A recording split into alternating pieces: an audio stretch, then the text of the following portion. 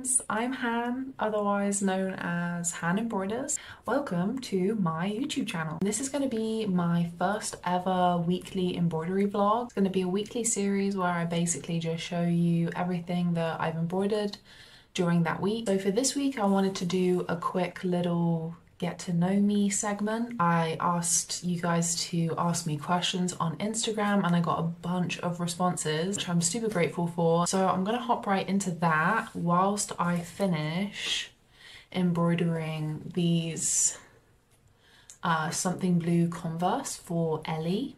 These are being shipped out today and these are going to be Ellie's shoes for her wedding. She's getting married next year, I believe, and yeah.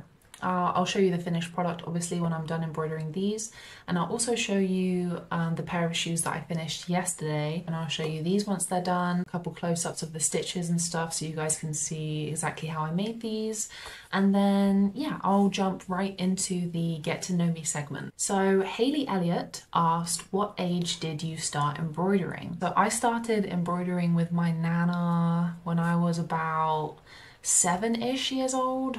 She taught me how to embroider, a little bit of crochet, and how to knit. I was a big scarf knitter back in the day. Yeah, she taught me how to embroider, taught me all the basic stitches. We used to embroider a lot of hoops together, hoop art embroidery, and I actually have one of her finished pieces behind me on my wall right here.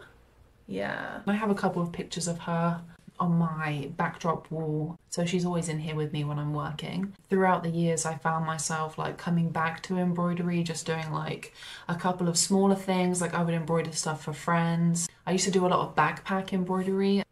Always just loved how therapeutic and how calming it felt to spend my time embroidering. And then about 5 years ago I started Han Embroiders. I started my business. Yeah, that's when all of the shoe craziness kicked off and I kind of found my niche. I found the area that I love working in the most, which is embroidering shoes. I just really love doing that on a day-to-day basis, and I can't wait to keep embroidering more shoes. A quick condensed answer to that question would be I started embroidering at around age 7 and I am turning 28 next year, so over 20 years, I guess, around 20 years at the minute. So yeah, thank you for asking that question, Haley Elliott. On to the next question. So Skulls and Books asked, favorite thread type to work with and how much of a difference is there between the types/brands? And this is a great question because there are so many different brands and manufacturers of embroidery floss, and I think a lot of people, when they at least get into embroidery, start to get into the craft, they think everything has to be DMC. Now DMC is a fantastic brand, I believe a French brand, French company, and they manufacture really high quality embroidery floss, which I often use in a lot of my embroidery designs, specifically my pet shoes, because it's very easy to pick out a specific color because they have a really great color key guide and they number all of their flosses. If you're just practicing and you're trying to get into the craft and you're just trying to get more experience, you definitely don't need to, you know, spend like hundreds of dollars on a bunch of different DMC colored threads. This is a skein. You can get like 360 different ones of these in different colors on Amazon for like 20 bucks. I would recommend going with some much cheaper options that give you more variety with a much lower price point. Next question. It's Music Loving Maya asked, how long does it typically take for each shoe? So the design that I'm working on today, my Something Blues, this is obviously a high top Converse shoe, and I only offer this design on high top shoes, and I also offer free personalization on the backs of the shoes, which I will be adding soon. This specific design takes me about 4 hours to finish, but if I was doing, let's say, a pet shoe and the customer had ordered 2 pets, that takes me around 6 to 7 hours. So I'll say just a broad range here. It can take me anywhere from 2.5 hours to 9 hours to complete a shoe, totally depending on the design, on what kind of shoe it is, because I do work a lot on high top shoes. I work a lot on low top canvas shoes like Vans and low top Converse and Keds and Hey Dudes, and each design will take me a different amount of time. Okay, next question. Jenna asked, what is your favorite color? This is such a cute question. I love the color yellow.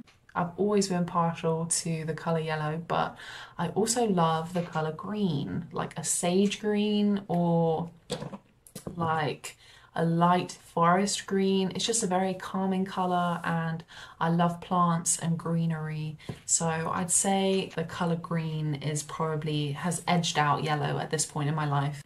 So the last question I'm going to be answering is, how do you spend your time while you're embroidering? Do you watch any shows or anything like that? So I love to listen to audiobooks, and I also love listening to podcasts. Back to back, I listened to A Court of Thorns and Roses, A Court of Mist and Fury, A Court of War and Ruin, A Court of Frost and Starlight, and then A Court of Silver Flames. 20,000 out of 10 would recommend. My husband actually got me an Audible subscription for my birthday, which I use every single day when I'm embroidering here in my studio. I feel like I'm watching a movie, but I'm like creating it in my mind. So recently I listened to Fourth Wing, and then I listened to the second Fourth Wing installment. I forget what it's called.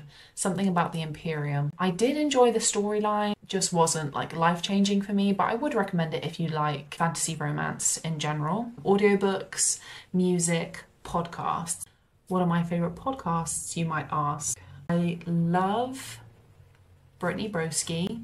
Anything that she does, I'm just eating it up. Another podcast that I watch a lot of is the Two Hot Takes podcast. They read Reddit stories and basically just give their takes on it, and I really like that. That podcast just makes me feel like I'm like hanging out with some friends while I'm working. Those are just a handful of things that I like to do while I'm embroidering. I tend to just stick to things that I can listen to and things that are easy for me to consume in headphones or just audio form. So that's going to be it for the Get to Know Me segment. But now I am going to get to finishing these something blues.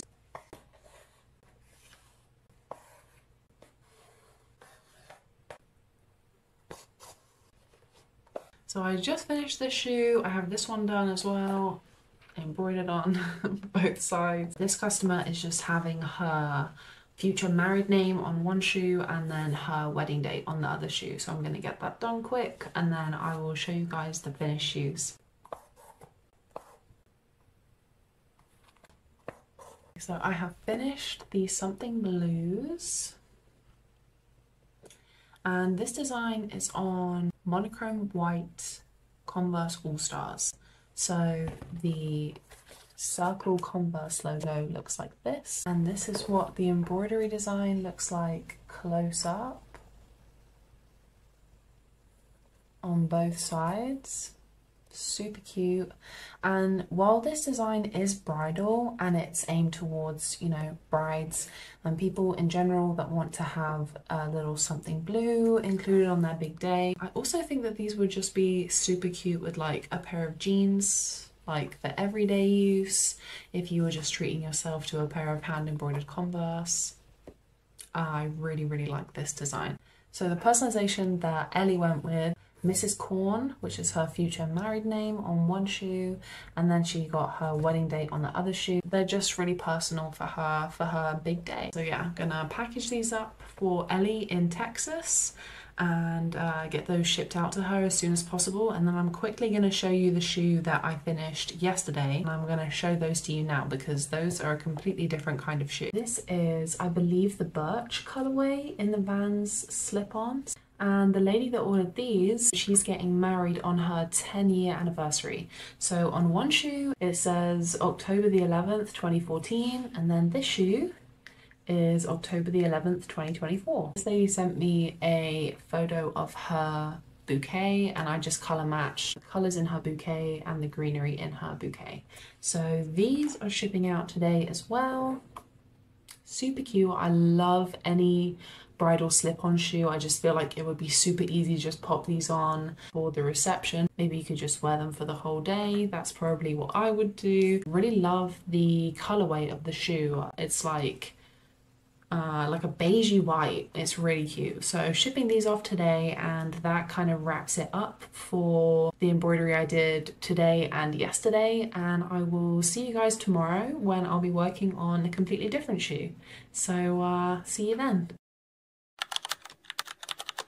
Hi guys, it's Wednesday and I'm just finishing up these bridal keds for Abby in Michigan, and all I need to do to finish these off is add the greenery and the little the pollen parts of the flower, and I just need to add a couple more accents to these to finish them off. I just wanted to note that yesterday when I answered some of the Instagram questions that you guys had asked me, I think I just went in and answered the questions that I had been asked the most, rather than answering like personal questions about my pets that people had seen maybe in the background on my social media posts. I fully plan on answering those in the part 2 get to know me segment, which will be in next week's vlog, and I'll get to maybe some of the better questions that you guys asked. I also did get a lot of questions asking me for tips on growing your Etsy business, on starting an Etsy business, on choosing a craft to focus your Etsy business around. I think I might make a separate video based around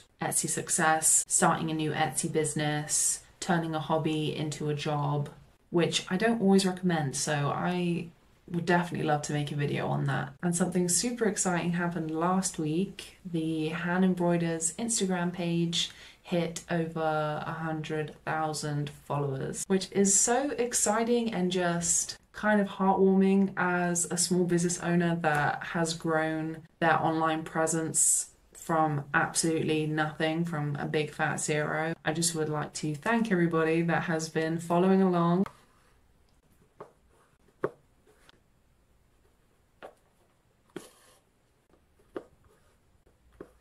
So I've just finished up Abby's shoes and I wanted to show you guys a close-up of the stitches. So her colour scheme was black and ivory. I added in some dark green sprigs for accents, and then I also added a lighter ivory as the inner parts of the flowers, and then I just embroidered her future married name, Mrs. Patton, in black thread. And then I used the same black thread and the same coloured greenery to accent the insides of the shoes. So I'll be shipping these off today to Abby in Michigan. As we all know, I am a sucker for any kind of bridal sneaker. I just feel like it really makes sense to be super comfortable on your big day, and also just have something that's a little personal and custom to you that you can maybe keep as a keepsake. Another thing I love about bridal sneakers is they can be worn for years after your big day, so you're not buying a pair of heels or something super uncomfortable that you're only going to wear one time. I don't typically tend to do a lot of black flowers within bouquets when I embroider bridal shoes, but I think these turned out super classy. Absolutely love the way the embroidery turned out on these keds, and I will be shipping these out to Abby in Michigan today. Hi friends, happy Thursday at this point. These are my boho platform high top Converse. The colours I use in this listing are all very neutral, which makes them super popular with people that don't necessarily like bright pops of colours on their shoes. These are quite a popular wedding shoe on my Etsy page, but the buyer of these shoes has opted not to have any personalization on the backs of the shoes. So I'll just be going in and finishing the greenery on these shoes while I chat to you guys. So we have about 4 days until Christmas at the time of recording this. So I have been watching some Christmas movies in the background while I've been working. And one that I watched this morning was Love Actually, which is leaving Netflix. So if you haven't watched it and you have Netflix, go and watch it. For me, it's a super nostalgic movie and it just gives me all the Christmas feels, even though I found myself criticizing the movie a little bit more today as I was listening and embroidering, because there's a lot of infidelity within that movie that I guess I didn't like register it before, but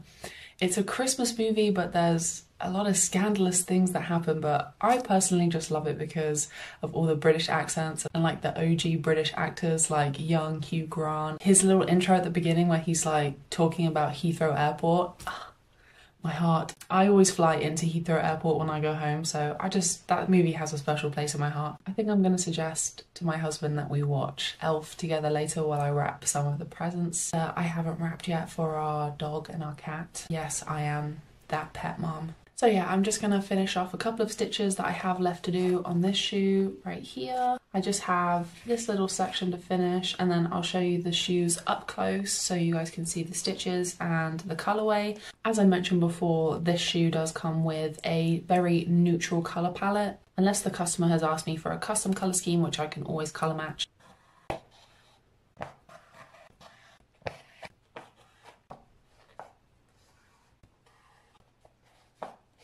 Okay, so these neutral boho platforms are all finished. I'm going to show you some close-ups of the stitches. So here is how they look a little bit closer up. The greenery is a bit different to the greenery I usually do on my something blues. I usually include 2 different tones of green on these shoes, whereas on the something blues I just go with 1 tone of green, but I do the branches in a brown colour. And here is the inside of the shoe. I really love how the 2 different tones of greens really contrast with each other and just blends in with the other neutral tones on the shoe. So these beauties will be shipping off to Madison in Virginia today. So I'll be packaging these up and sending them off shortly. For those of you who have stuck around for this long and are still watching, I'd just love to say thank you so much for joining me on my first ever What I Embroidered This Week vlog. And I hope you'll tune into the next one, which I'll probably upload in early January, since I am having a couple of days off over the Christmas period. And if you and your loved ones do celebrate Christmas, I hope that you guys have a fabulous holiday season. If you haven't already, I would so appreciate it if you could subscribe and turn your notifications on, maybe leave me a comment, and I'll see you guys in the next embroidery vlog.